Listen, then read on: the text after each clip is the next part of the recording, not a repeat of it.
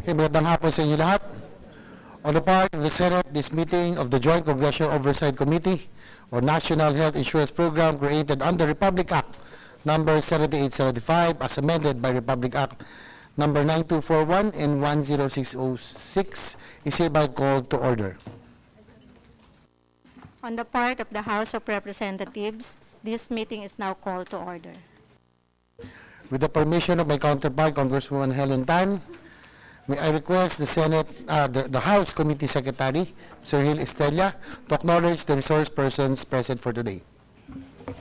With the indulgence of the Joint Congressional Oversight Committee, the participants for this meeting are from the PhilHealth, Dr. Celestina Maria Jude P. de la Serna, ASEC Federico V. Buon Jr., Ruben John A. Basa, Dr. Israel Francis Pargas, Engineer Rupita Aragona, Attorney Jermaine Lim, Dr. Dennis Mas, Gregorio C. Rulloda, Ms. Nerissa R. Santiago, Dr. Clementine A. Bautista, Attorney J. Villegas, Dr. Narcisa Portia J. Sugay, Leila Tuazon, Dr. Melanie C. Santillan, Dr. Riza Mahela L. Herrera, Rebecca Y. Ragsag, Yusek Mario C. Velarde of the DOH, Dr. Jesus M. Hardin, and for the PhilHealth Board, we have Dr. Roberto Salvador and Dr. Roy Ferrer.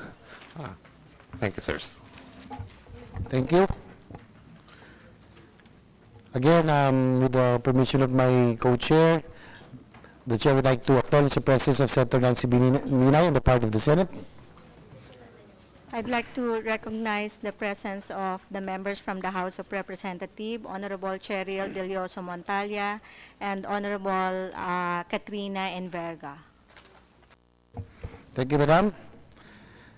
Again, with the permission of my co-chair and all the members herein present, please allow me to give my brief opening remarks. Good afternoon. This Joint Oversight Committee on the National Health Insurance convenes today in the exercise of its oversight function under Republic Act number 7875 as amended by RA 9241 and RA 10606. The need for this joint congressional meeting is imperative with the Congress move to pass the Universal Healthcare Bill. Indeed, the role of the Philippine Health Insurance Corporation cannot be overemphasized. The need for this sa ating pong layunin na makapagbalangkas ng isang batas na tutugon sa karapatang pangkalusugan ng ating mga kababayan, kailangan natin matiyak ang kahandaan ng bawat ahensya ng gobyerno. Handa ba tayo sa malaking trabaho at responsibilidad na ipagkakatiwala sa atin? Isa lang po ito sa mga tanong na nais nating mabigyan linaw ngayong araw. It was reported by PhilHealth during our regional consultations for the UHC that currently 93 million Filipinos or 91% of the total population now have the opportunity to avail of PhilHealth benefits. We acknowledge this accomplishment as well as the expansion of coverage and membership. However, with this wide coverage, how does the agency handle its financial statement to ensure its sustainability and prevent collapse while at the same time efficiently covering the health needs of every Filipino? Nakakabahala po ang mga tatanggap nating report nitong nakaraang araw na nakapagtala daw ang PhilHealth ng 8.9 bilyon na pagkalugi. Ito po ay taliwas sa direksyon na gusto nating tunguhin ng PhilHealth sa responsibilidad nitong makapagbigay ng abot-kayang health services and goods sa bawat Pilipino at libreng serbisyo sa mga kababayan nating mahihirap. Ilang kaso ng dialysis at cancer patients ang sanay nakikinabang sa halagang ito. Mga indigents, barangay health workers, PWDs, at senior citizens sana ang nabagbebenepisyo sa bilyong halaga kung mapangasawaan sana ng maayos. Kahapon po sa Committee on Urban Planning, Housing and Resettlement na aking pong pinamumunuan din, nagkaroon po ako ng konklusyon na may mafia sa housing sector Kung kaya gano'n na lamang ang lugi ng gobyerno dahil nga po sa hindi mapakinabangan ng mga pabahay na nagkakahalaga ng bilyong piso. The situation in PhilHealth is akin to the housing sector fiasco. Was there a mafia in PhilHealth? I hope not, but the multi-billion peso loss is more than a mismanagement issue and lack of leadership. The chair does not want to give conclusions how PhilHealth arrived at this situation. It is precisely for this purpose of this oversight meeting to find out, to assess, and to review the performance of PhilHealth through its current management and leadership. This multi-billion peso loss could have gone a long way to benefit our constituents. Kung ako po yung nakapagsalita last week dahil doon sa report, tungkol sa ating OIC, pasensya na po. Kaya nga po nagpatawag ako ng hearing to hear your side also on the matter of the travel expenses. But more than the travel expenses, I am very much concerned about the losses of PhilHealth as we are now about to pass the Universal Healthcare Bill. Mandato at pananagutan, ito po ang dalawang bagay na nais natin bigyang diin. Simula pa lamang ay nagbigay na tayo ng babala na dahil sa napakahalagang papel ng PhilHealth, kailangan nito ng permanenteng leader na may mandato at pananagutan at gagabay upang mas mapaunlad ang operasyon ng ahensya. At the end of the day, the poor Filipinos will depend on the health and other social services of the government. By the time that we pass the Universal Healthcare Law, all Filipinos will look forward towards the government's direction in providing these services efficiently. We in government have a mandate to make all of this work for the people. You in PhilHealth have no choice but to step up and do your job better. The committee invited everyone who could shed light to PhilHealth's operation and performance for the past years. I hope we invited the right people and we look forward to a productive discussion this afternoon. Thank you. I believe my co-chair also would like to give her opening statement, and after which Senator Nancy Binay will also like to say a few words. Thank you, Mr. Chair. In the interest of time, I'll make my opening remarks short. No? Nasabi na po ng ating minamahal na co-chair ang lahat ng dahilan kung bakit po tayo ay nagtitipon ngayong hapong ito.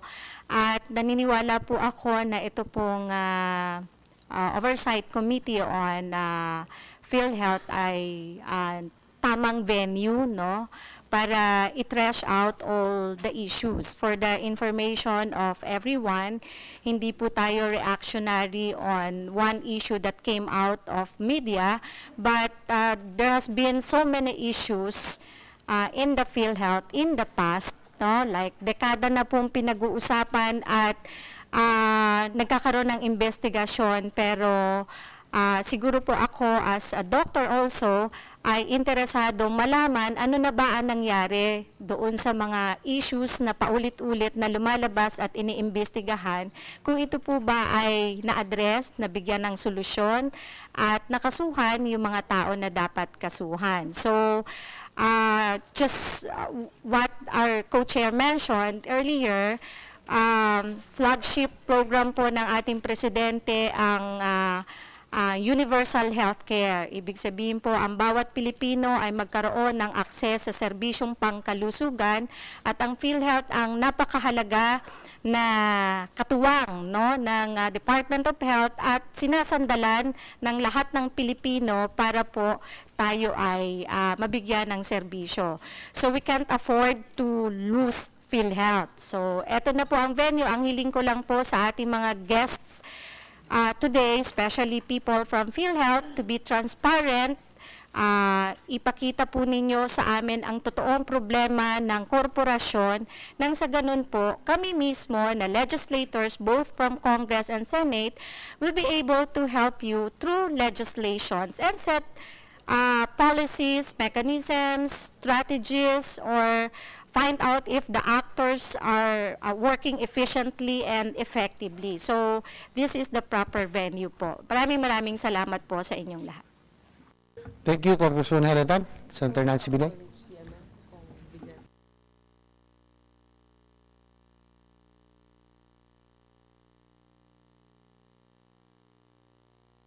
Before we proceed, I'd like to acknowledge the presence of my colleagues from the House, Honorable Arlene Arcillas and Honorable Ana Suarez. Thank you for your presence, madams. I'm really the only rose among the thorns. The only thorn among the roses. Beautiful roses at that. Anyway, another beautiful rose is coming. A former colleague and now Congresswoman, former Senator Pia Cayetano. Thank you very much, ma'am, for joining us this afternoon as well. Senator Nancy Binay, you are now recognized. Magandang hapon po sa inyong lahat. Simula nang itatag ang PhilHealth o ang National Health Insurance Program sa pamamagitan ng Republic Act No. 7875 o ang National Health Insurance Act of 1995, milyon-milyong mga kababayan natin ang umaasa sa health insurance fund na ito. Sa hearing ngayong hapon, sana ay mabigyang linaw ng mga opisyal ng PhilHealth ang ilang katanungan tungkol sa paggasta ng mahigit 60 billion na budget nito ngayong taon. Ilan na ba sa ating mga kababayan ang napagsilbihan na at anong kalidad ng serbisyo ang nakuha nila? Ilan na bang mga senior citizen, mga ulila, inabandonang mga bata, PWDs, mga buntis, at mga kababayang drug dependents na kailangan ng medical detoxification ang napagsilbihan na ng PhilHealth? I am also concerned about the PhilHealth's no-balance billing policy and the seemingly lack of awareness and education campaign about the program. Alam ba ng ating mga kababayan ang programang ito at pati na rin ang pag-shift mula sa point of care papuntang point of service? For the past weeks, nagkaroon din ng issue patungkol sa di umano'y utang ng PhilHealth sa mga private hospitals. May katotohanan ba ito o wala? Inaasahan ko po na pagkatapos ng hearing na ito, ang mga impormasyon na makukuha ngayong hapon ay makakatulong sa aming mga mambabatas lalo na pagdating sa deliberasyon ng 2019 budget ng ahensya at sa pagpapatibay ng Universal Healthcare Bill. In times of sickness, it is my hope and prayer that all patients can be assured that any incremental costs would be sufficiently and adequately covered by PhilHealth. Magandang hapon po sa inyong lahat. Thank you, Senator Binay. From the House, anybody would like to give remarks? Or just after the presentation? Okay, so now to start the ball rolling, I'd like to ask PhilHealth, anybody who can make a presentation so that we may react thereafter. Our OIC Interim President, Dr. Celestina Jude de la Serna. You have the floor, ma'am. Magandang hapon po. To the honorable members of the Joint Congressional Oversight Committee on the National Health Insurance Program, a pleasant good afternoon to all of you. The PhilHealth Charter mandates that all Filipinos shall be provided adequate access to quality health care services through social health insurance. We are pleased to report to you that under the leadership of our President Rodrigo Roa Duterte and with the invaluable support of both houses of Congress, PhilHealth has already reached its mandated target of providing universal membership coverage for the Filipino nation.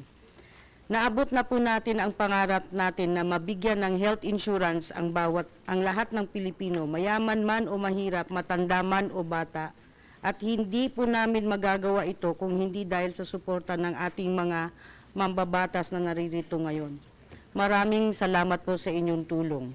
Enlistment numbers in PhilHealth no longer matters here, Your Honors. Nakarehistro ka man o hindi sa PhilHealth, may PhilHealth number ka man o wala, sagot pa rin ng PhilHealth ang pagpapagamot sa iyo.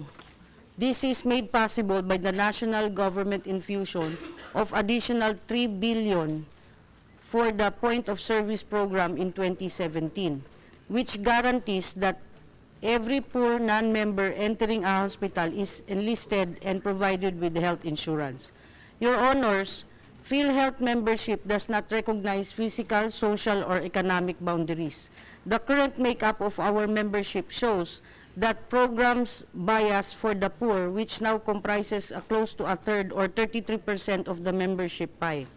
A close second are members from the formal economy, from the public, and 30% from the private sectors. Informal sector members follow at 22%. and our senior citizens and lifetime members at 11%. The pieces of legislation that you passed, dear members of Congress, made possible our vision, bawat Filipino miyembro. This include the Sin Tax Law, the Kasambahay Law, the amended Senior Citizen Law, and budget laws that specify the inclusion of marginalized sectors such as abandoned and abused children and those that are impoverished but not yet included in the DSWD list of poor beneficiaries. On our financial status, overall premium income of PhilHealth is steadily increasing at an average of 19% since year 2012. Premium income includes actual collection and our receivables mainly from government. In 2017, we have introduced a medical detoxification package in support of those getting rid of addiction to illegal substance in response to the call of President Duterte's war on drugs.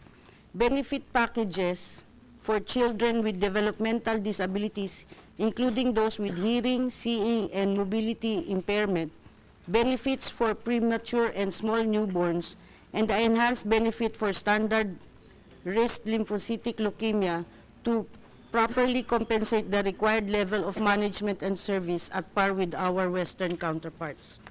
Worthy to mention is the continuous rollout and deployment of our P-Care staff to major facilities. Sila po ang aming mga representative na nakadeploy sa mga ospital para tulungan at alalayan ang ating mga miyembro na sa pagpaproseso ng kanilang mga benepisyo. In closing,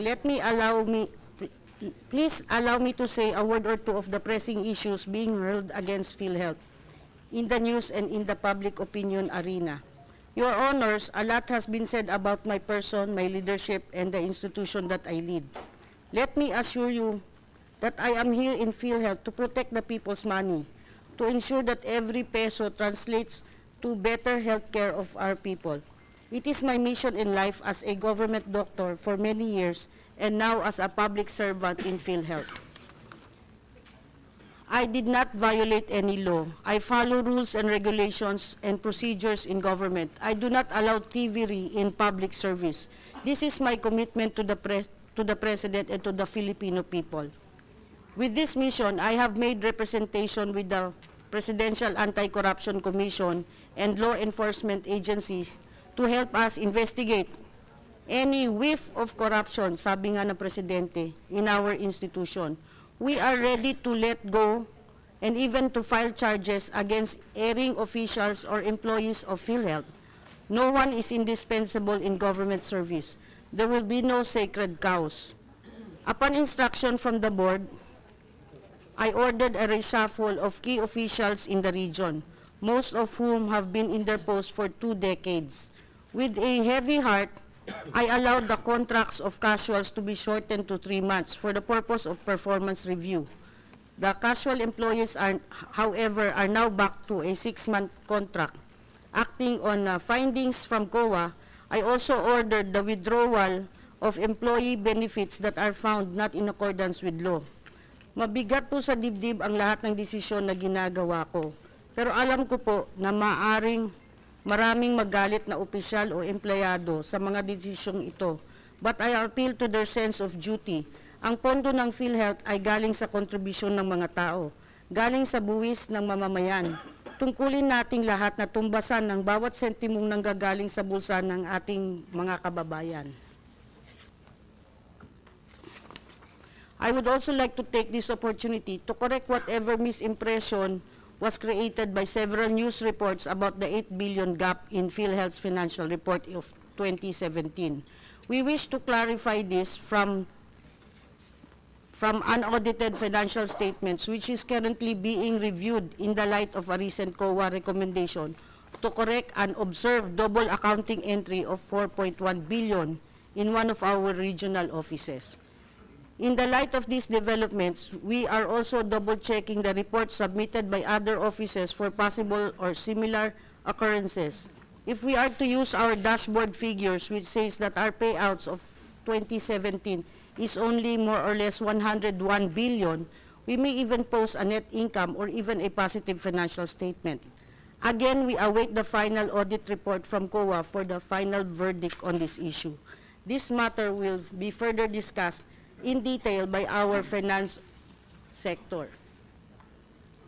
Pero kung may nagdududa man sa kakayanan ng PhilHealth na magbayad ng claims, hayaan ninyong garantihan ko kayo na sa ang kasalukuyang kalagayan ng inyong pondo ay umaabot ng 151.8 billion in total assets at may investment portfolio na umaabot ng 123.7 billion as of December 31, 2017.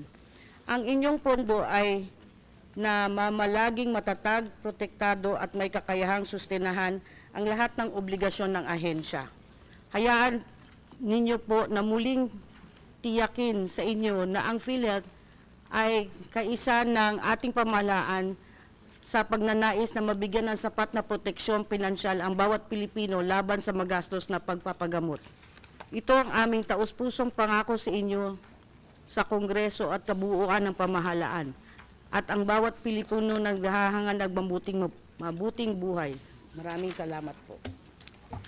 Thank you for OIC President Dr. Celestina de la Serna. Yes, po. Yes.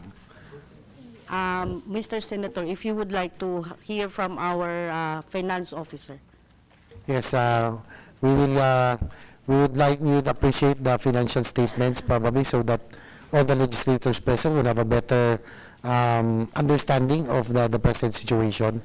Before I acknowledge Mr. Gregorio Rilota, the SVP for Finance of PhilHealth, the chair would like to acknowledge also another rose in red among I'm the only turn.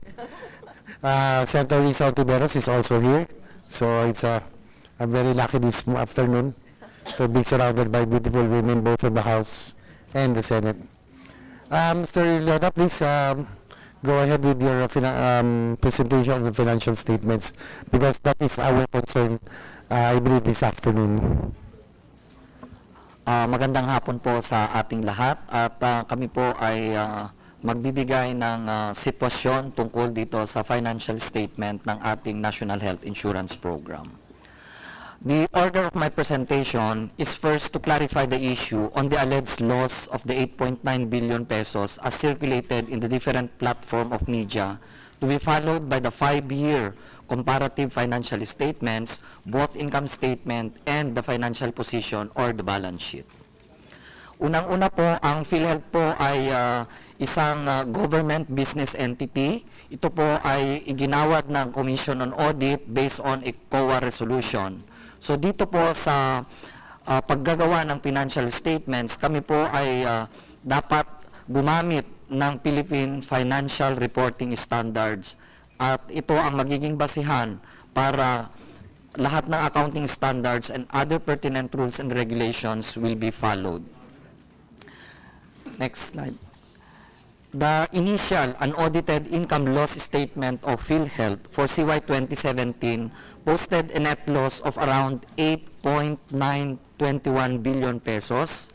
However, just recently, the resident auditor of the PhilHealth NCR, an audit observation memorandum was issued on April 27, 2018 regarding the double entry recording of the benefit expense account by one of our regional office, that is the National Capital Region, amounting to more or less 4.17 billion pesos. And with the recommendation that PhilHealth NCR takes the necessary adjusting entries to reflect the correct accounts in the books for fair presentation in the financial statements. Complying with the said AOM and using the same accounting method in recognizing expenses after the adjustment net loss, the net loss is now reduced to 4.7.1 billion pesos or 47% lower from the original 8.921 billion. This is now the financial statement being finally audited by our resident auditor. Next slide please. By year-end 2017, The result of PhilHealth's operations, after reflecting such adjustment, the unaudited net loss is now 4.75 billion. The results of such net loss validate the actuarial valuation report for CY 2016 of the Office of the Actuary, including the assumptions and scenarios considered. As predicted by the actuary, benefit payment will exceed collections because the premium adjustment did not materialize in 2017, rather it was moved to 2018, and that PhilHealth should have to improve its collection efficiency.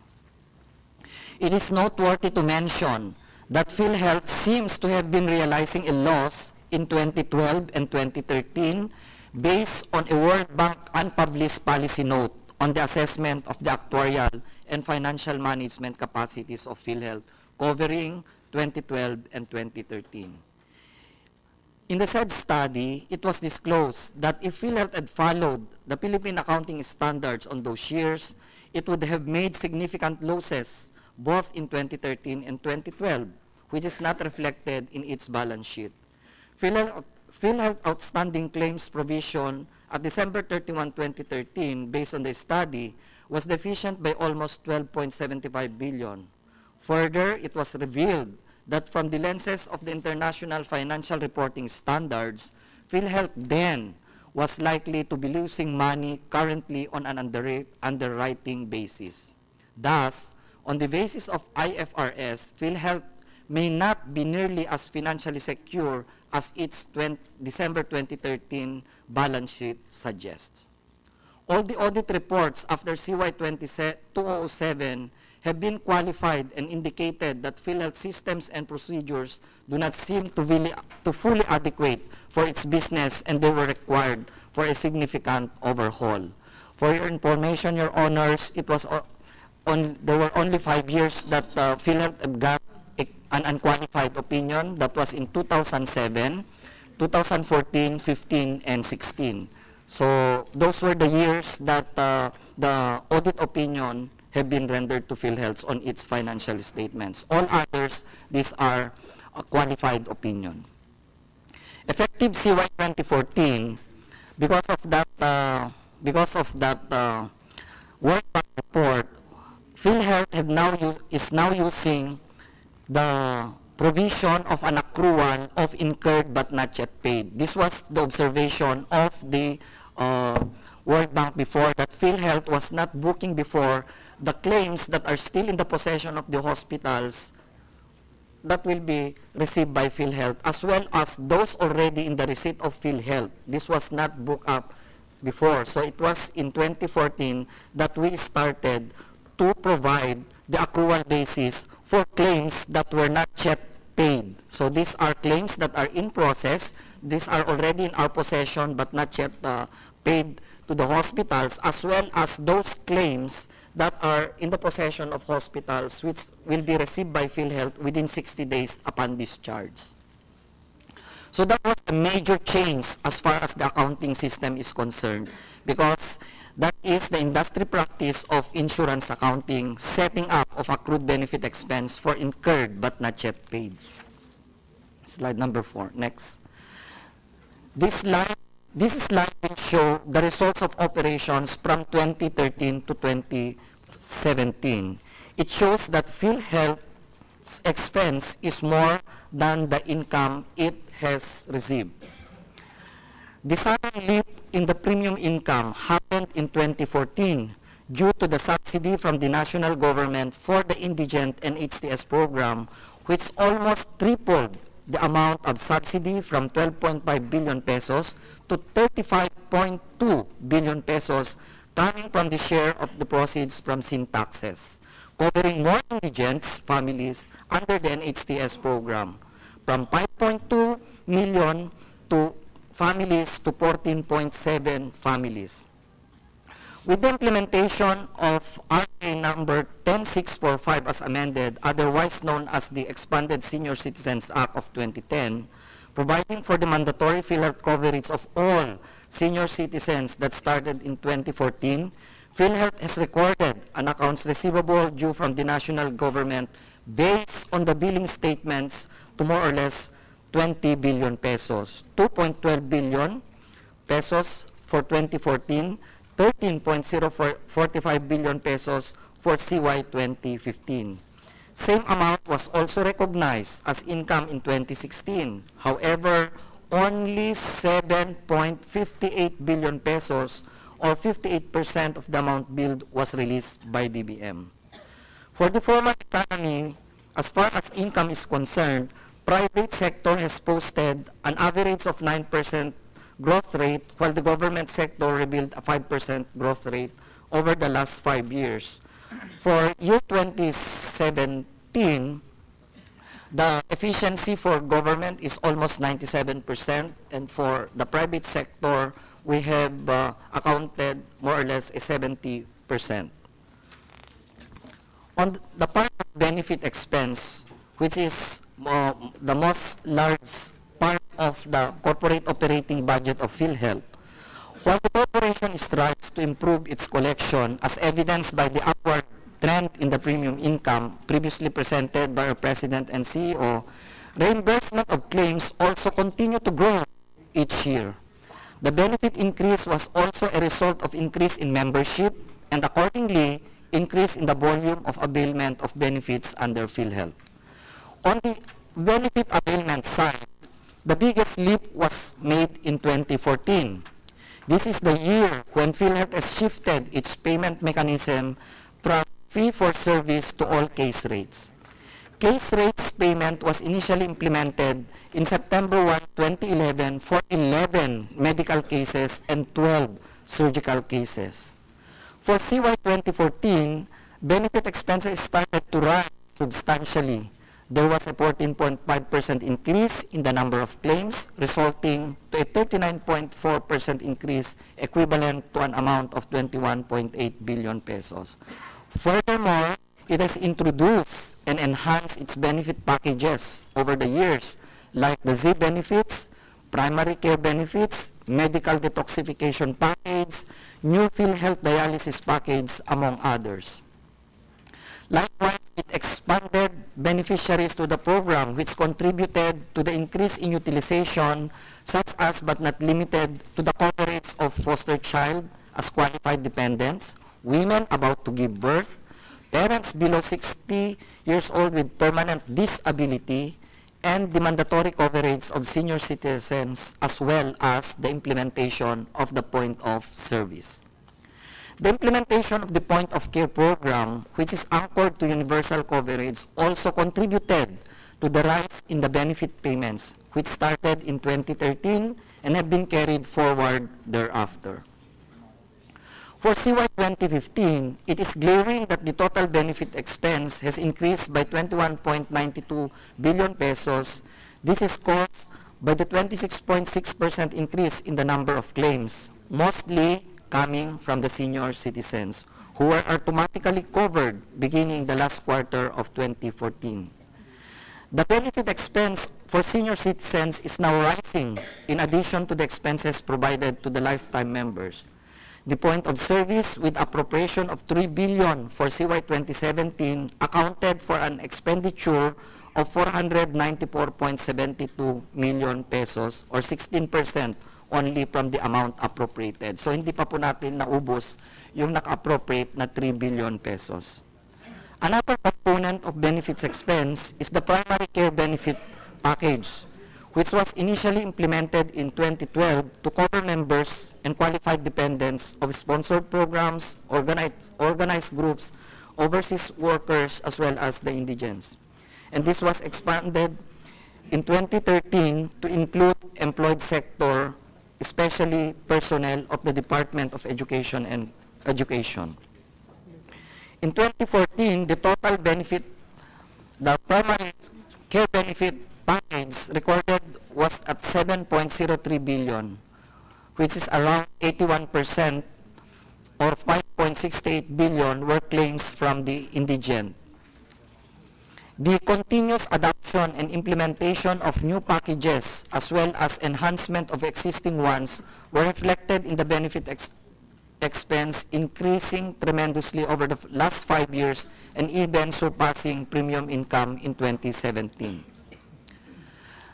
On our operating expense, the reduction of administrative expenses from CY 2016 to 2017 was brought about by the discontinuation of payment on the disallowed allowances and benefits of employees resulted to a 1.06 billion decline. Ito po yung sinabi ng ating presidente kanina na in 2017 po ay nag-implement po kami ng hindi na namin pinagpapatuloy yung mga disallowed benefits for employees.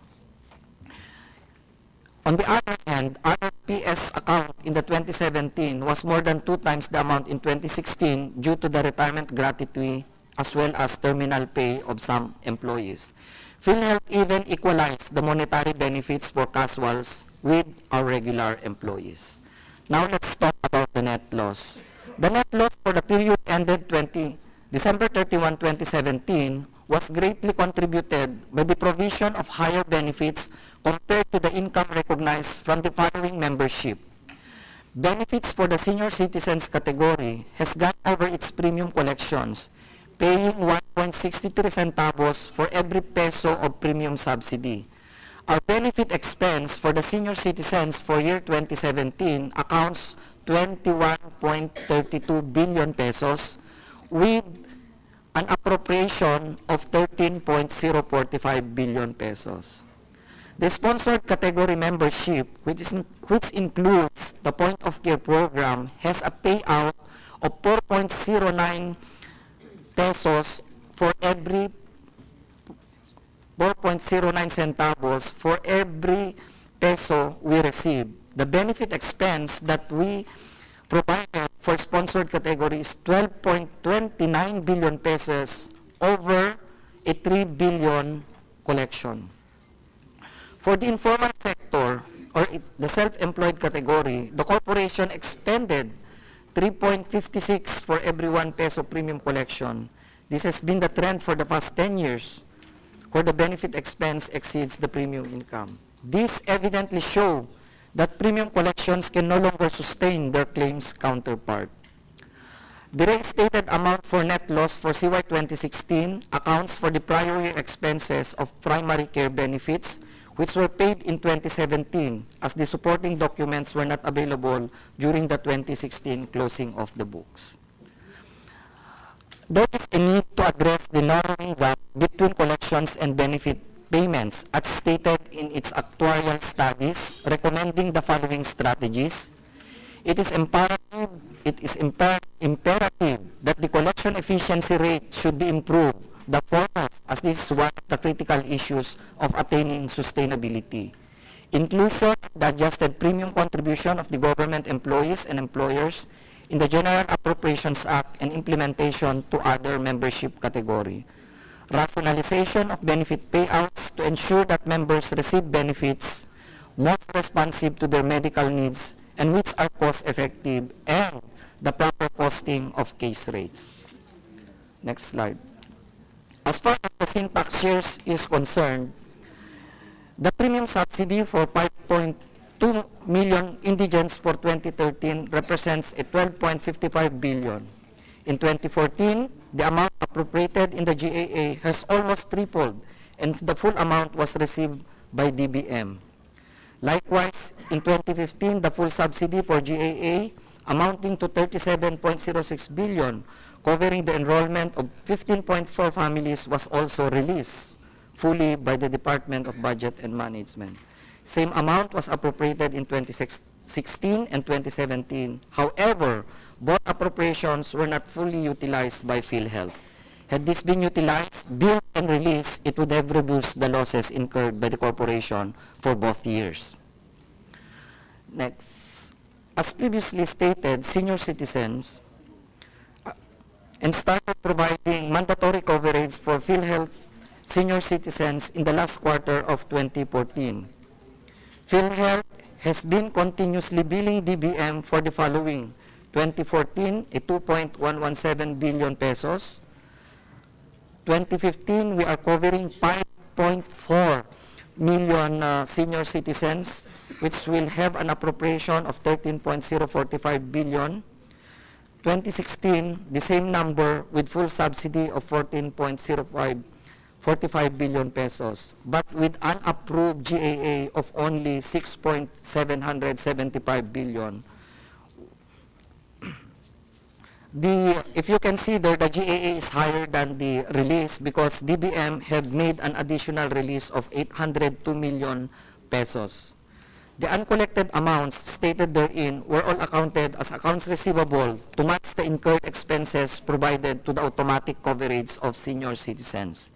In CY 2017, same number of senior citizens was automatically enrolled to the program and was provided with an appropriation of 13.045 billion pesos, which was fully released by the Department of Budget and Management. Next slide. For the total assets, the financial position of the corporation. Total assets has increased in 2014 due to the increase in our investment portfolio brought about by the increase in the premium subsidy for indigents. In 2015, the increase in assets was due to the receivable from the national government covering subsidy of the senior citizens from the implementation of the expanded Senior Citizens Act. However, it dropped in year 2016 brought about by the recording of an allowance for doubtful accounts for uncollectible receivables as recommended by the Commission on Audit. PhilHealth's investment earnings have an average of 6.275 billion and an average yield of 4.87% over the last 5 years. Total liabilities made a huge jump in 2016, almost doubling the obligations in 2015 due to the recording of insurance liability for lifetime members as required under Section 17 of the PhilHealth Act. This is being estimated by the corporate actuary. In 2017, our total liabilities has increased by 18% as benefit claims payable grew by 26%, or equivalent to 9.93 billion pesos, of which incurred but not yet received claims have increased by 40% from 8.21 billion last year to 11.47 billion in 2017.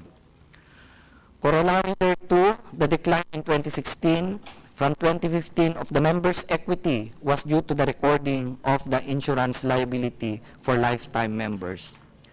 Reserve fund balance in 2017, including the 24.8 billion insurance liability for lifetime members, was at 110.78 billion, lower by 2% than last year. The ratio reserve over the last 2 years requirement was also reduced by 3%, which is now equivalent to 8.67 months.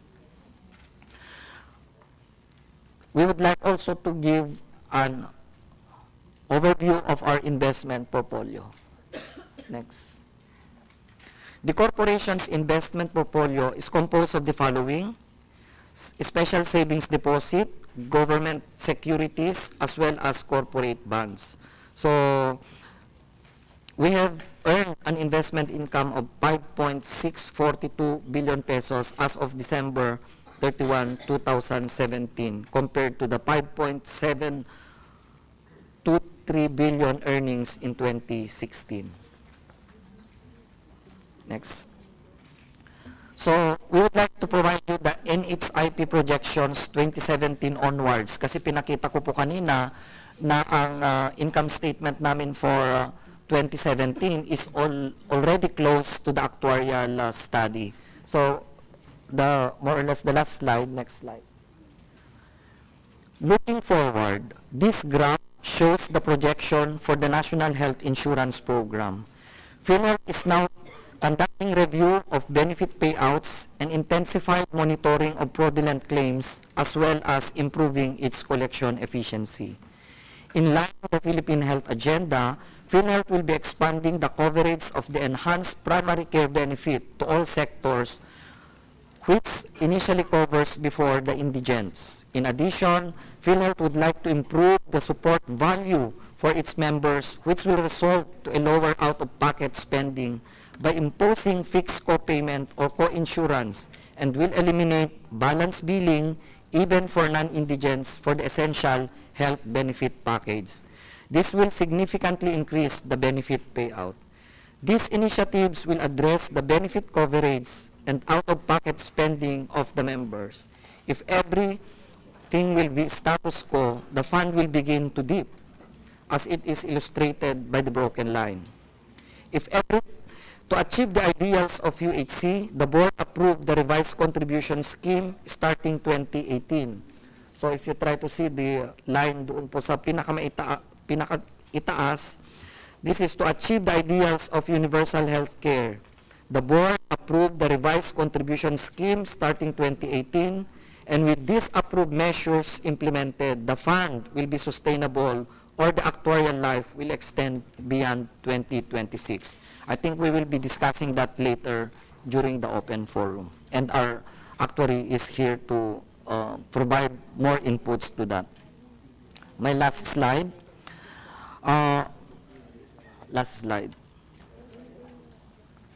From CY 2007 to 2016, or for 10 years, it was only in calendar years 2007, 14, 15, and 16 that PhilHealth was able to have an unmodified opinion from the Commission on Audit on the presentation of its financial statements. It would mean that PhilHealth discloses all the financial statements present fairly in all material aspects, as well as the position of PhilHealth as its reporting period and its financial performance, cash flows for the years then ended in accordance with the Philippine Financial Reporting Standards. Yan lang po at maraming salamat.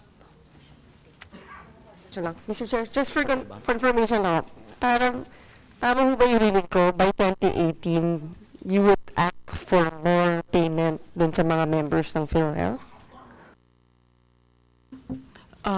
Yung pong board approved, good afternoon, Your Honors. Yung pong board approved rates, dahil po dun sa, in line with the Philippine Development Plan for Health, we will be expanding the primary care benefit to all sectors. Dati po kasi sa indigents lang. Siguro, ma'am, yes, para mabilis lang kasi marami na magtatanong. Yes, ma'am. Yung So, reason, manliliin ho kayo ng mas malaki? actually, ang proposal po is 0.25% increase every year. So, how much is that? How much is 0.25? Bali magiging 3% po, bali 2.75 na po siya, percent of the salary for the formal. Siguro para mas clear, mas maliwanag. Kunwari, cite me an example. Kunwari, kumikita ka ng 15,000 or 10,000 minimum. Sabi po, 10,000 ang kinikita po. Kung dati po, ang magiging, ang ano niya is 250 per month, magiging 275 na po. So, plus 25 pesos. Yes po. Thank you, Mr. Chair. Yes, Senator Ontiveros is recognized. Thank you, Mr. Chair. I know I should actually be the last to speak because I was late, pero with the indulgence of the Chair and my colleagues in the Joint Committee, kasi I have to leave early for a meeting naman with our Labor Committee Chair, Joel Villanueva, about the security of tenure bill. So, with the indulgence of the Chair, nais ko lang pong i-put on record yung mga tanong na itatanong ko sana ngayong hapon, pero itatanong na lamang sa susunod na hearing na itatawag ni Chair. Basically, Mr. Chairman, 4 questions. One on the budget for PhilHealth premiums of indigents and other beneficiaries in the GAA of 2018. Pangalawa po on mental health. Pangatlo po on the Universal Healthcare Bill na china-champion po ni Chair JV on the part of the Senate. And last but not the least, concerns regarding the relationship between the current OIC and the career employees of PhilHealth. Na lastly, Mr. Chair, in connection with that 4th set of questions, yung ilang mga issues po na nais kong itanong sa susunod na hearing kay galang-galang na President CEO at yung mga PhilHealth employees din, kaugnay sa nature ng leadership ni President CEO at kaugnay ng mga issues involving officers and employees of the corporation. Specifically po, Mr. Chair, reduction of term of casual employment, alleged illegal termination of casual employee services, alleged illegal exaction of agency fees, and filing of allegedly baseless cases against PhilHealth officers. And finally, Mr. Chair, other matters on alleged illegal appointment of third-level officers, placement of officers with allegedly questionable ties to a former officer accused of extortion, allegedly. And lastly, of all, Mr. Chair, reassignment of performing officers in the guise of cleaning up the corporation. So, lahat po tayo, Mr. Chair, lalo na kayo, yung joint chairs natin, and kasama na po ako bilang dating member ng board ng PhilHealth, would really want to get to the truth about these issues na ni-raise para tayo sa Senate po at yung ating mga counterparts ay talagang ganap na masuportahan ang PhilHealth to remain the great GOCC that I remember it from my 2-year work with the board in 2014 and 2015. Maraming salamat po, Mr. Chair at mga kasama. Thank you, Senator Rita. Those questions will also be given the chance. I hope that OIC is able to answer. Please answer, will try to address those concerns. On the screen right now, I ask that the financial statements of PhilHealth from 2006 up to the present be displayed. No? If you would look at if you look at the FS, it's only the past 2 years that it has been on the red. However, there's a benefit. Habang lumalaki naman yung income from 2006 up to 2017, lumalaki rin naman yung benefit payments. So, kaya lang, ito past 2 years, probably you can answer to IC or si Mr. Villarda, bakit po nagkaroon pa, bakit tayo naging on the red? So, baka mapakita natin, no, may mga halos 20 billion na increase sa payments from 2014 to 2015, for example. Dapat may from 2013, halos 22 billion na in-increase to 2014 and then another 22 billion. So, hindi pa tayo nagkaroon ng projections on na dapat napaghandaan po sana ng ahensya kung ganyan po palaki ang lumalaki ang ating benefit payments. Siguro, we are here to get the answer kung baka may mga kailangan pagdaktan. So, siguro po yung sagutin muna, ano po ang nag-post ng itong law ng red line ng 2016, 251 million, ngayon po 8.9 billion, no? But as you stated, meron double entry na, pero 4.7, 4 billion pa rin yun. So what we are worried about, my co-chair and I met earlier, that as we are about to pass the Universal Healthcare Program bill, which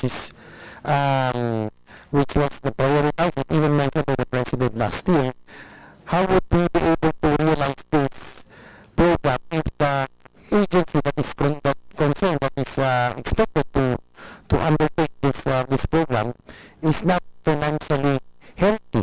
Kaya dapat ang healthy, pero yung finances natin, hindi po healthy. So anybody can answer first? Siguro yun ang muna. Then probably anybody from our colleagues in the House also may have questions. Yeah, actually, the 2016 as reflected in this slide is already the restated financial statements because the audited before in 2016 is 63 million income. So, Ms. Kabigtig, can you confirm this po? Paki-check na lang po. Sige, while yung explaining, pa-check na lang natin sa COA rin. So, that's the restated figure and that was due to the recording of the benefit payment of our primary care benefits, which was not available during the time that we're closing the books in CY 2017.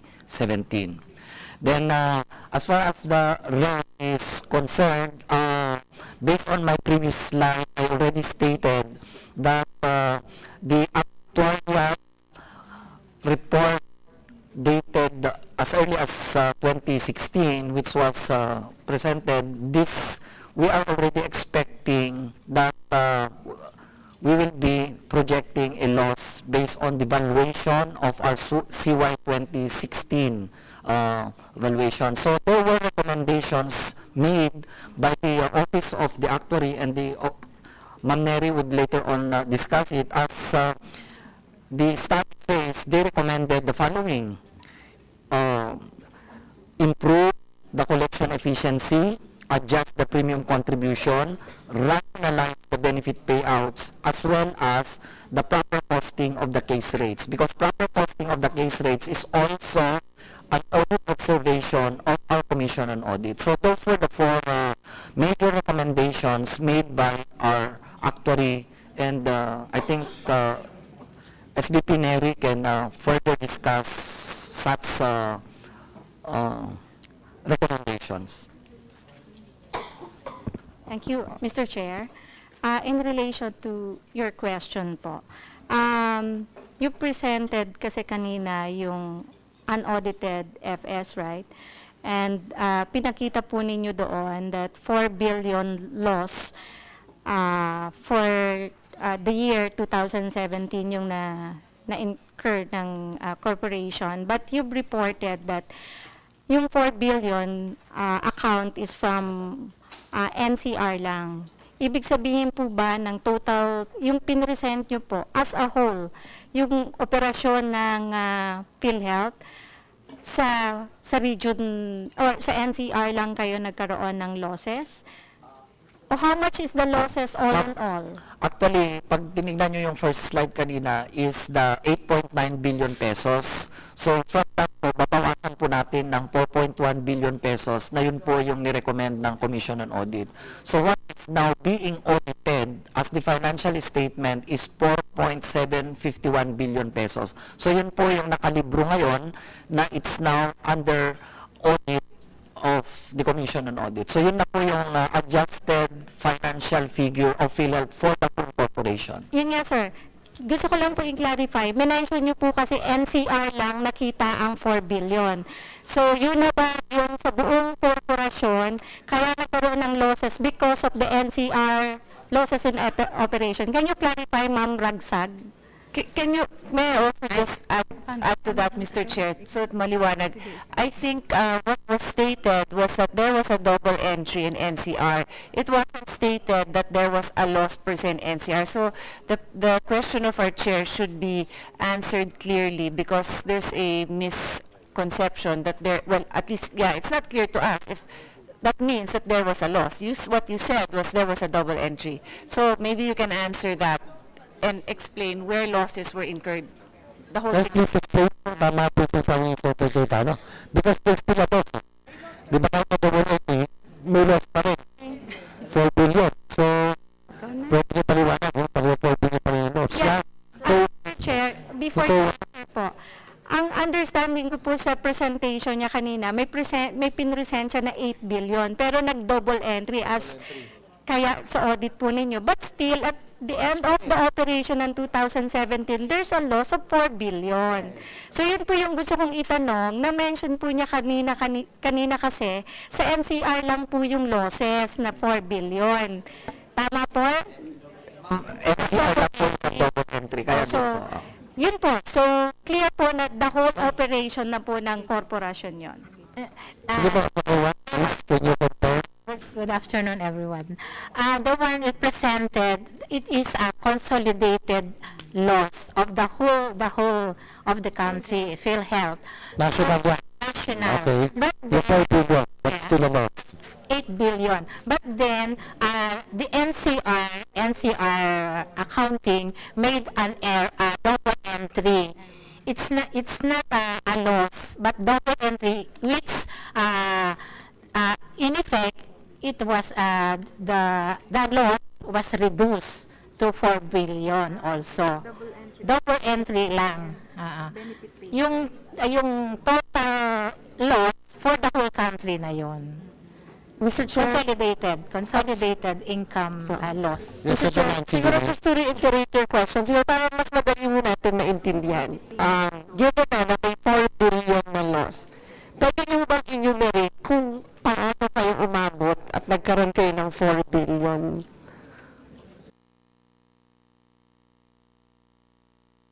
Bakit naliwanag? Siyempre, may government subsidy tayo, di ba? Nakukuha naman na almost 52 billion kung hindi nagkakaano. Bakit umabot pa rin tayo sa 4 billion in losses? Siguro, mga naman, ano yung number one reason kung bakit umabot kayo sa 4 billion na loss? So, pag titingnan po natin ang ating calendar year 2017 financial the higher benefits compared to the income. Number one is the benefit payments for senior citizens, wherein we recorded an expense of 21.32 billion pesos, and we only provided a subsidy of 13.045 billion pesos. So with that in proportion amount of the senior citizen is already a that will contribute already to the loss. Another one is the sponsored category, sponsored members, which includes the point of care program. We received only 3 billion pesos and have a benefit expense of 12.29 billion pesos. So with that, it's already again an indication that will greatly contribute to the loss. And another one is for the informal sector. We have only collected 6.23 billion pesos, but we spent 22.15 billion pesos. So those four major expenditures for this category contributed a lot to the loss. And likewise, we were not able to fully utilize the General Appropriations Act for Indigent, that we were not able to get a balance of 3.2 billion pesos. So 3.2 billion pesos, it is appropriated, but we were not able to collect from the DBM due to the non-billing of PhilHealth. Hindi siya nakarating on time. So those are the contributory factors for the corporate loss of around 4.75 billion pesos. Mr. Chair, ito lang, para lang dun sa sagot. Can you actually write down the estimated amounts of each of the causes that you mentioned so that we can follow it if it roughly amounts to the 4 billion that you mentioned? Because I'd just like to point out that at least for the three main reasons you gave, the funding of the senior citizens, the sponsored programs, and the informal sector, we would have known of that. We passed this law, and we passed the latter two were covered by our existing PhilHealth law. So my question is, was there an error in estimating what these expenses would be? Was there an error in the actual count that you knew, or in the release of those funds? Because na-estimate naman po yan kung ilan ng senior citizens, yung sponsored, alam naman po natin yun. I'm assuming the sponsored are, no, actually I'm not clear who are the sponsored, because I assume that the sponsored were the informal sector. Sino pa ho ba yung sponsored? And then yun lang, can we respond to that? Because how could we not anticipate that? Like, were there proper representations made to DBM and then later on to Congress to fund it? Because these are not new beneficiaries. And then I'd like to also go back, because although you mentioned this earlier, you also said the recommendation of, was it COA? The 4 recommendations came from COA? The actuary. I'll focus on the last 2, rationalization of payouts and the proper costing of the payouts. Tama ba? Of the case basis. Okay. So on the rationalization of the payouts, does this have to do with all the claims, the allegations that there were a lot of payouts in the millions of pesos that are not properly documented? Is that it? Because then you have to explain it further. This is the news that went around quite a few years back, not recently. Is that it? Can you just respond to that? And then on the proper costing of the cash basis, ito ba yun? Sorry, case basis. I'm also familiar with this. Ito rin yung mga kaso na, di ba, papasok ka, tapos kunyari, removal of appendix, fix yan, 10,000 pesos, whether you're a small hospital or a big hospital, right? So can you explain further so that the members and I would also understand? Because I've heard of that problem like 3, 4, 5 years ago, And so if it's still the reason now, then that's the question. How come we can't find an answer after 3, 4, or 5 years? Yun lang. Medyo mahaba yun. So if you could just include it in your responses. Thank you, Mr. Chair, Madam Chair. Thank you, Senator Pia, who will respond? Is Senator Santiago, tama mo yun, no? Yung issue na we have heard about that, no? Yung fraudulent claims. Right now, I would like to add na rin, no? Pakidagdag ba din yung siguro sa dito, Manuel IC. Kasi, doon po sa mga financial memory po tayo, because nakita namin, in 2016, meron pong binayaran na PhilHealth na 9.4, almost 9.5 billion for pneumonia, no? Na after siguro nito parang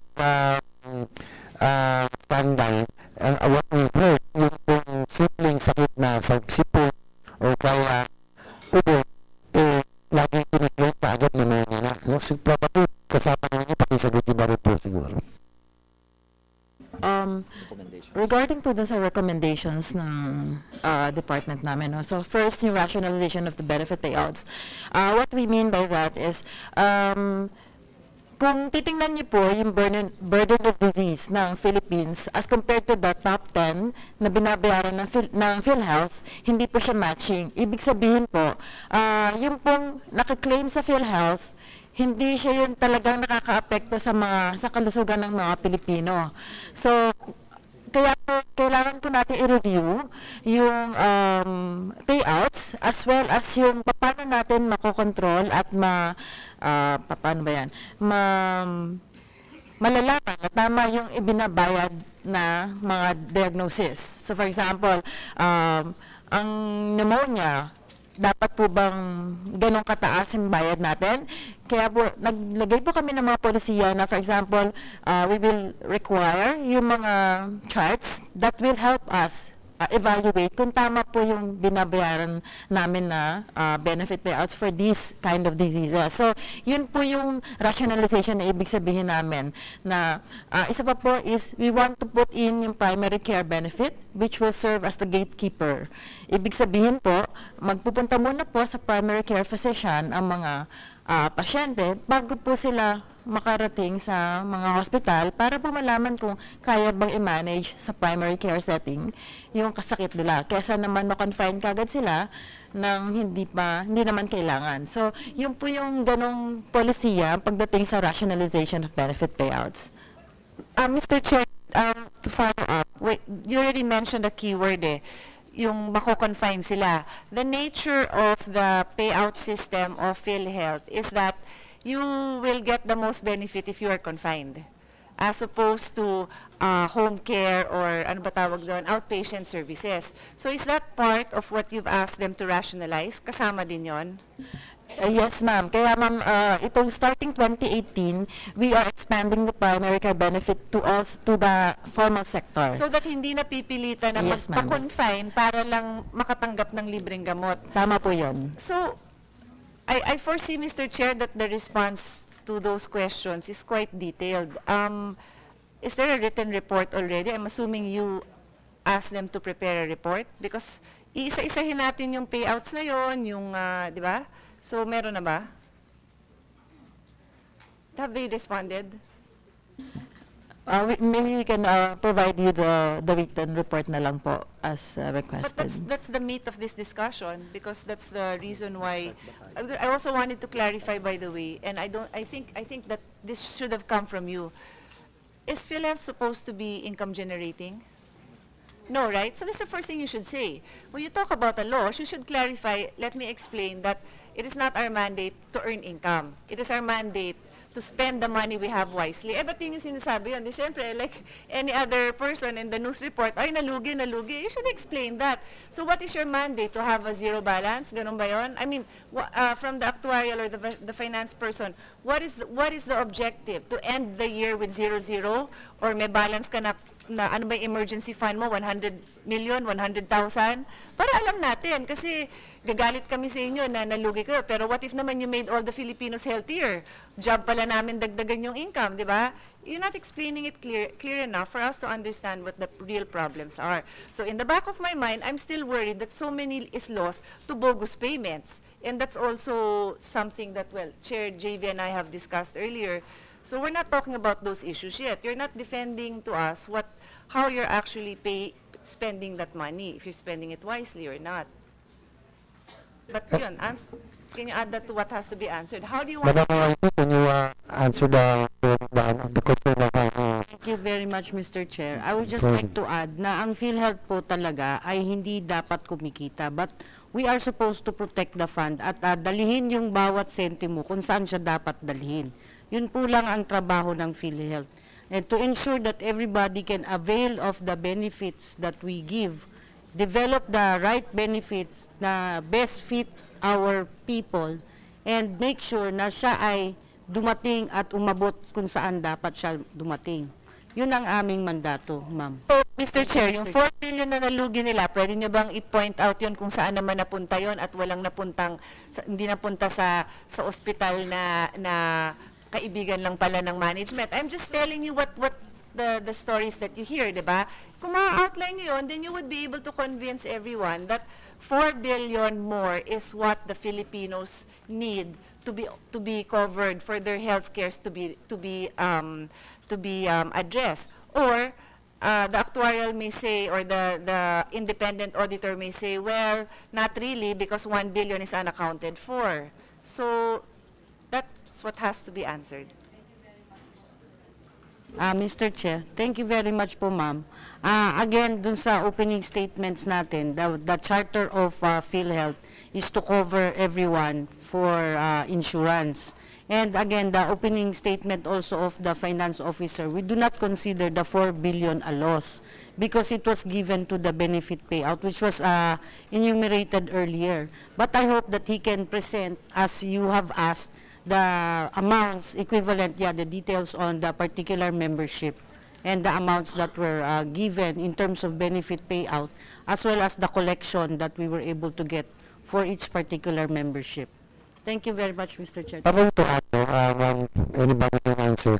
Doon po sa issue ng fraudulent claims, this has been an issue that we have heard. In fact, kami kanina ni Cynthia, in Baler, dati po yung mga dapat ay ngayon na delivery, ginagawa si Sayang. Tapos kanina po, inabanggit ko, na ang bawalat, konting ubo, ang claim anymore na, kasi 15,000 yun against 2,000 o 4,000 lamang, di ba ba? Tapos yung iba pa, tulad ng, ano may mga nagagawa na claim, active enteritis, UTI, at iba pa. What has been done to prevent from itong hemorrhage na ito? Kung sakali man totoo, ano po yung ginawa niyo mga safeguards para kasi po, ano to, kumbaga, kawawa naman yung dapat papuntahan na totoong nangangailangan. Tapos, due to the fraudulent claims, we are losing money, nawawalan tayong pera. Di ba?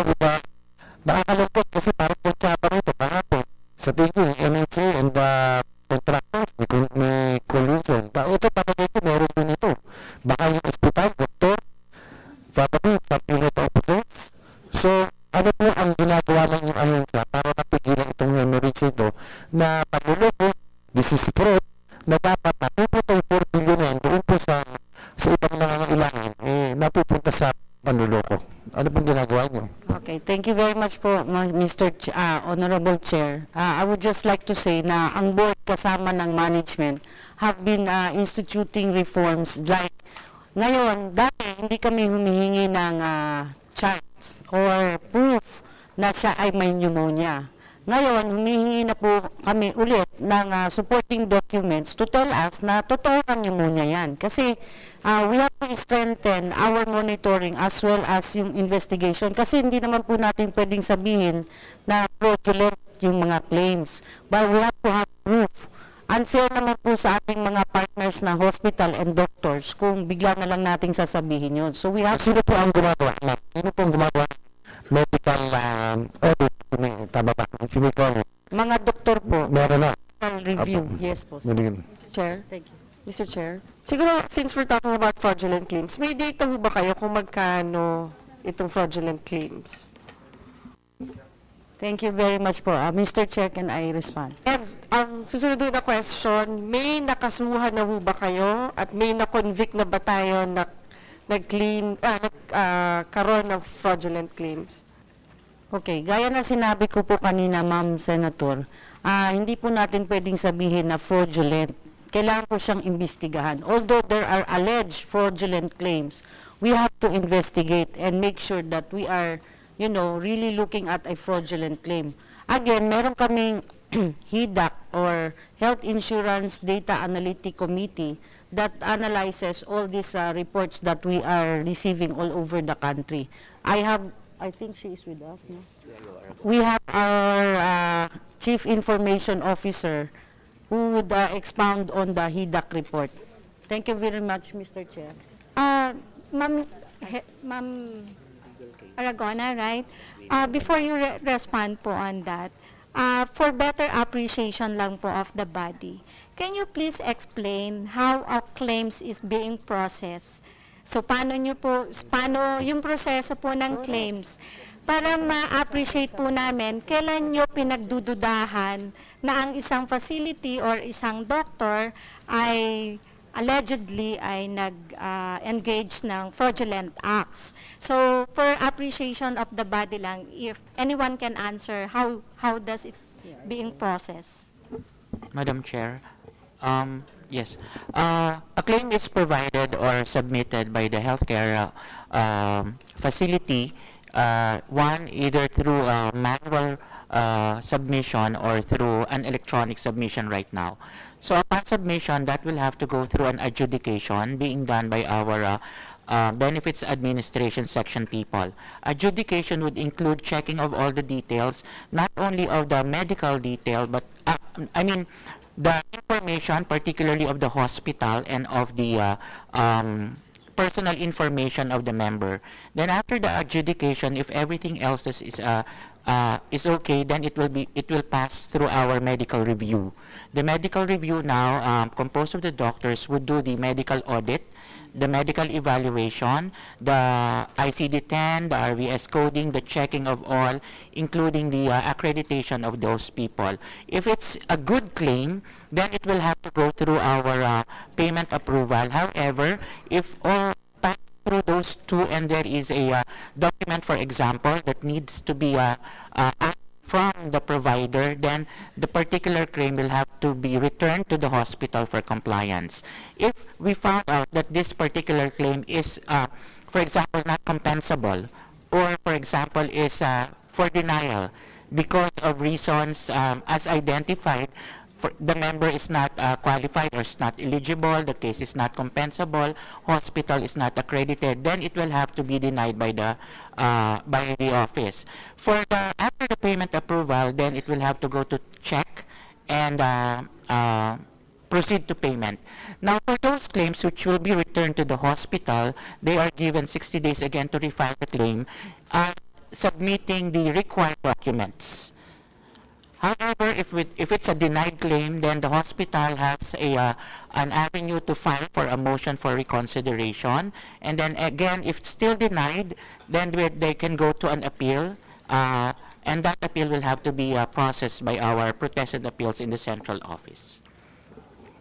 So, paano po ninyo na-determine yung part of the fraudulent acts? Sabi nyo, upcasing, no? Yes. In pneumonia. So, ang basis natin, di ba, you have the CPGs or the ICD-10. And the charts, ma'am. And the charts. Yes, Madam So, Chair. can you give us one example na na-encounter ninyo, na masasabi nyo na nag-upcase? Yes, Madam Chair. For example, in evaluating the chart or the submitted documents, for example, for a pneumonia, but clinical presentation or the signs and symptoms does not fit the pneumonia as is, then it will be subjected for investigation, validation, because part of our policy, for example, in pneumonia is we only allow payment for pneumonia with moderate type or severe type. For pneumonia, which is in mild condition, medical protocol would say it is actually part of the outpatient. So, doon pala po makikita natin kung nagke-claim, as per presentation, it's not consistent with the moderate or severe type, then makikita natin either the hospital allegedly would be upcasing or up-encoding the said claim for us to pay for them. So, hindi muna po yun natin nababayadan. Prior years, hindi tayo nagre-require ng documentary requirements, but right now, we are already requiring the complete clinical chart, including the laboratories and diagnostics, because we have seen also not only pneumonia, but as the a good chair of the Senate said, even gastroenteritis for the past years, UTI has been increasing, even sepsis. So for those four, we are now requiring all those documents for us to do our monitoring. And then if for example, ma'am, it's a quality issue, then that will be acted upon through our either accreditation or quality assurance. And if really it's a fraudulent claim, then it will be now forwarded to our finding for any legal action. Doc Ish, most of the cases kasi, before you find out na merong fraudulent acts, nabayadan nyo na in most cases. Yes, ma'am. So, ang question doon talaga, kasi currently post-audit ang meron kayo, tinanggal ninyo yung pre-review ng cases, no? Yes. So, that will prevent talaga yung makapagbayad kayo on those cases. In 2009, you set up this, you hired a legal and paramedical staff.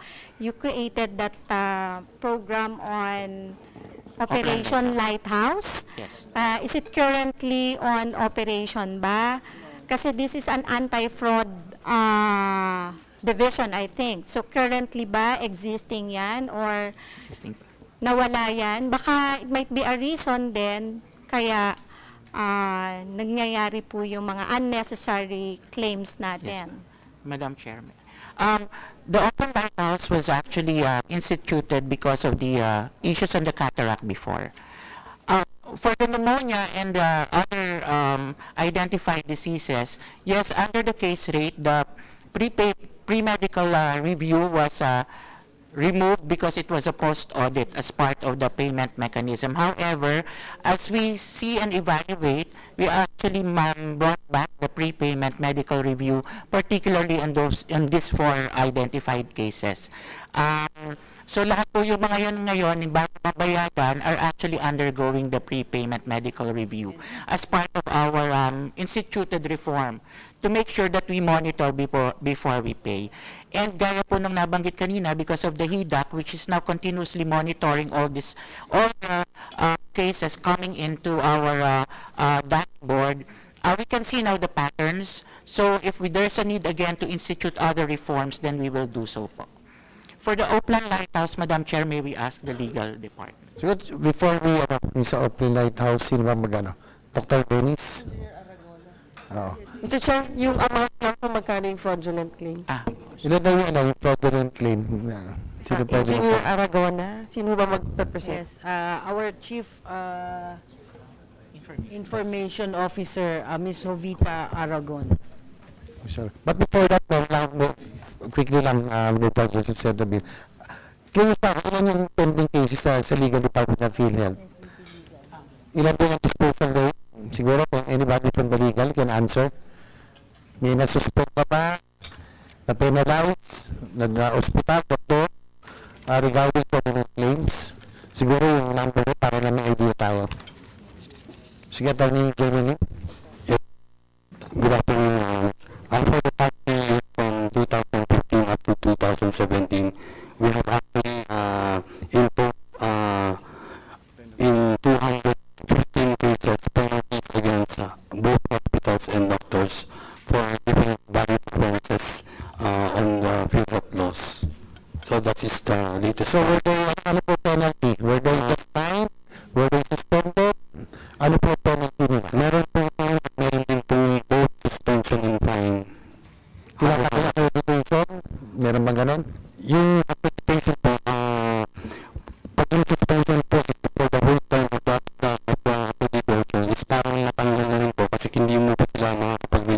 accreditation.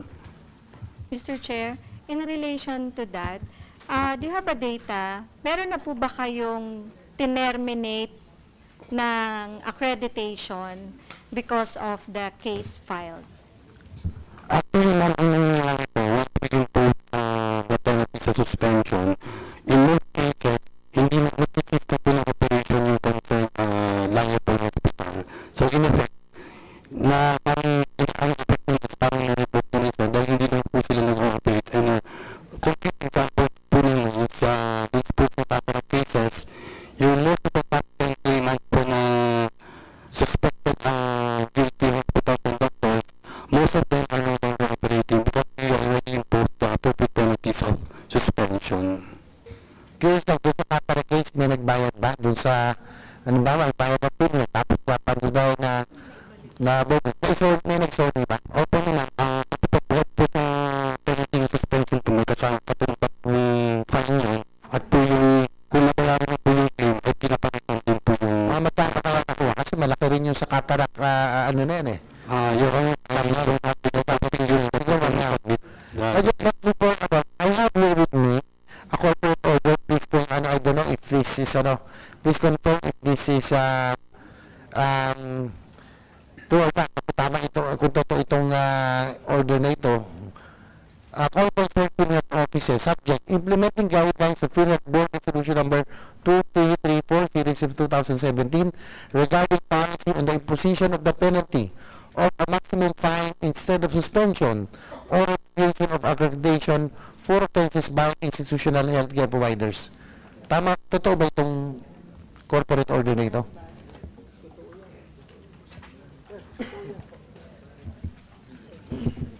Sign ba yan, ma'am? Sign kayo pala pumirma. Yes, Mr. Chair. So can I please answer? Other than being the OIC, I'm also a board member.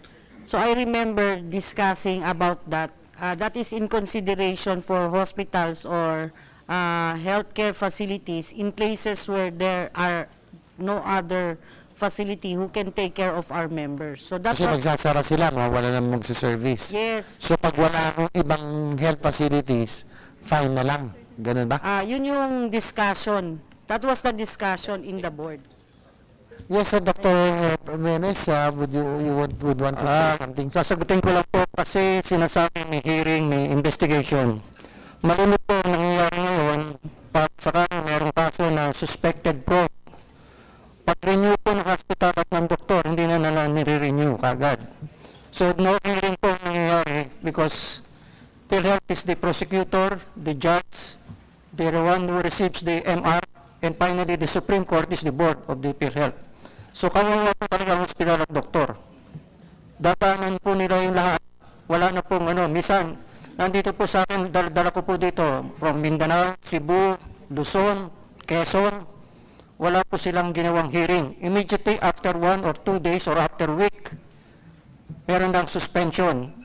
During the time po, President Banson, nakiusap kami na huwag na suspension fine na lang. Kasi po, maraming hospital na maliliit po doon sa maliliit na areas natin sa Pilipinas.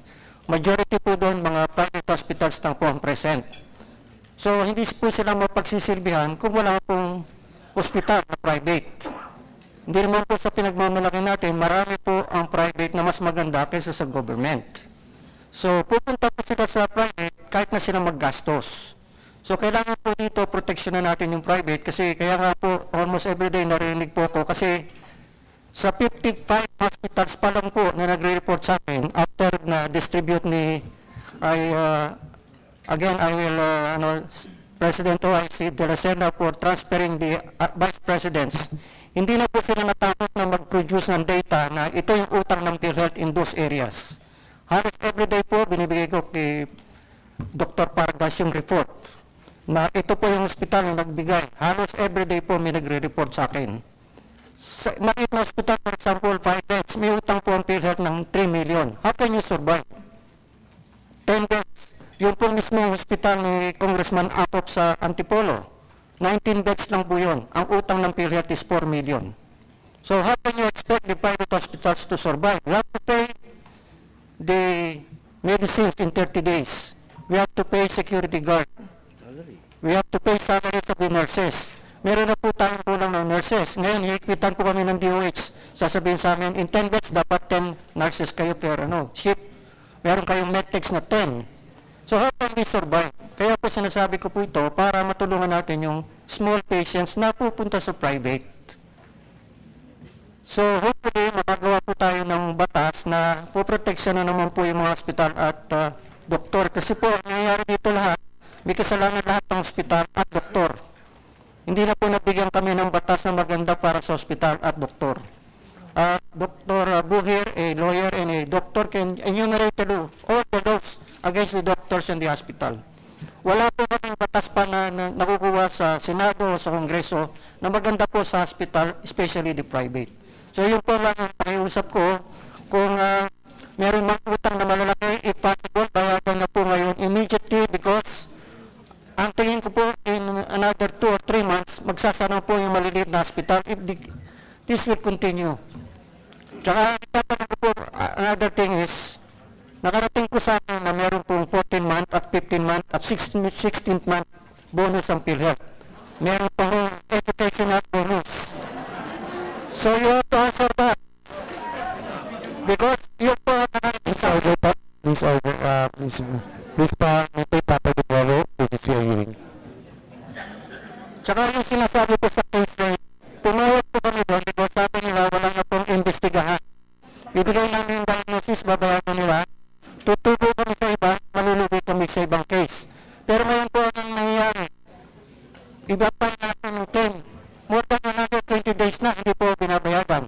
Nung sabi nila, i-claims, in-please ng bumilis po, lalong bumagal. So, ang bayad. So, yun po ang sinasabi namin sa kanila. Ngayon, nire-require kami, dadalhin namin yung records na ganyang kakaupat. And that is also against the National Privacy Law. That's why po kinontra namin. So, Dr. Menes, paki-ano na lang ang nationalist tayo with our spirit that prevalent names. Yun, kasama po kasi yun. Kaya po sinabi. Kasi, ano natin, nationalist tayo. May pala tayo sa mga... Kaya palagi po yun ang sinasabi nila. May claims na po kami tayo. Salamat po. Follow-up question lang. Thank you, Mr. Chair. Following that line from Dr. Jimenez, may we know from PhilHealth how do you go through the administrative cases filed before you? Paano ba yung ginagawa natin from filing of cases? Ito ba may immediate suspension? Meron ba tayong preliminary investigation conducted? Do we have a hearing, actual hearing, not only paper hearing? May we know from PhilHealth? Please answer po ano po ang inyong ginagawa ng puro sa mga just a minute please. Just to give you an overview on the legal process of PhilHealth, we undergo 3 stages. First is the fact-finding investigation. Second stage is we work for the preliminary investigation. And finally, the case are filed with the arbitration office for hearing. So that is proper observance of the due process in all cases. And finally, if the arbitration office comes out with a decision, this is appealable to the board. And if the respondent is not satisfied with the decision of the board, the decision of the board is further appealable to the Court of Appeals or the Supreme Court. The question, Mr. Chair, is that do we conduct actual hearings like the complainants and the respondents come to your office of the legal office to present their case and be heard? As a general rule, Your Honor, just like in other administrative cases, we do not conduct hearings.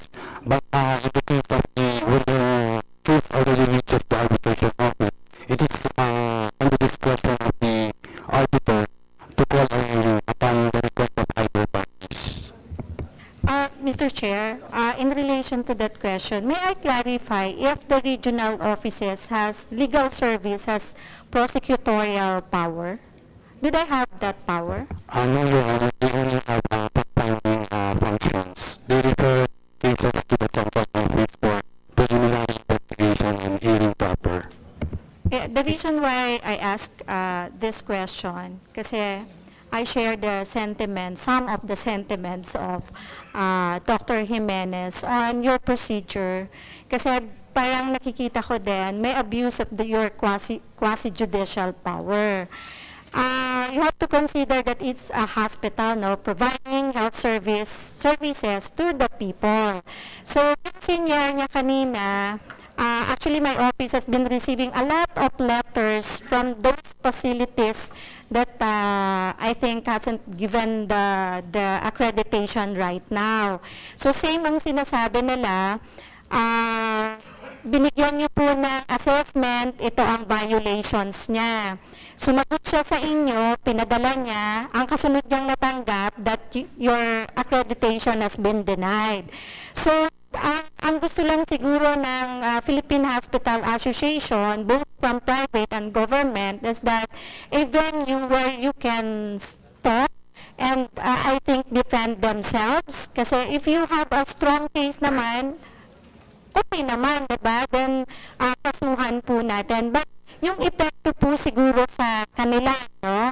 As, well, in the private, kasi in the business entity sila, kung makikita nyo po yung epekto, talaga naman pong halos babagsak na at magsasarado na talaga sila, no? So, kailangan din nating intindihin yung punto na yun. Kaya nga ang question ko kanina, bakit ba kasi kailangan nadaya na kayo bago nyo pa malaman? Hindi ba pwedeng ma-prevent natin talaga na nag-engage ang professional o ang facilities doon sa paggawa ng mga allegedly mga ganong bagay? So, I think, yung sistema in place, no, yung process, mechanisms, and strategies within the PhilHealth, I think, kailangang strengthen po talaga ninyo na hindi po dapat talaga kayo nadadaya anyone, any individual, or any